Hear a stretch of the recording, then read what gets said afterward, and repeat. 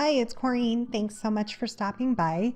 Today I'm making a handmade card from start to finish, and I will be using Copic markers to color this gorgeous image.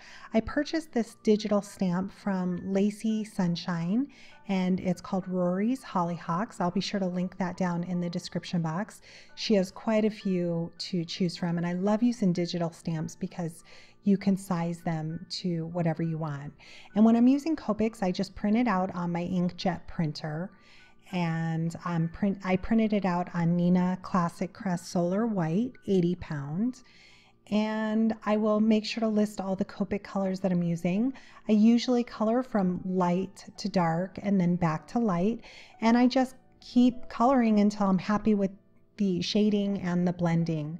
I won't talk you through my coloring because I'm still learning, I'm still practicing, so I hope you stay with and just watch the process of it. I love watching Copic coloring come together and an image coming together. And I do also want to apologize about my bandaged finger. I tried as much as possible to keep it out of camera. I know it's an eyesore to look at, but I am also coloring close up, so you can't help but see it sometimes in the camera. I had a little run-in with the craft knife, so again, I apologize for having to look at that.